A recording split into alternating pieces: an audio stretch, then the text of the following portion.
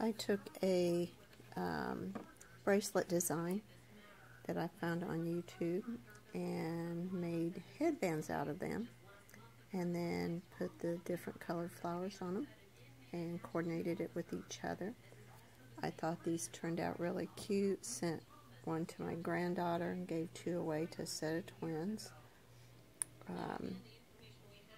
I liked the bracelet design and thought, that would make a cute headband, and if you stretch it, it still looks pretty good. Let's see if I can do that. And so I thought they were really pretty for little girls.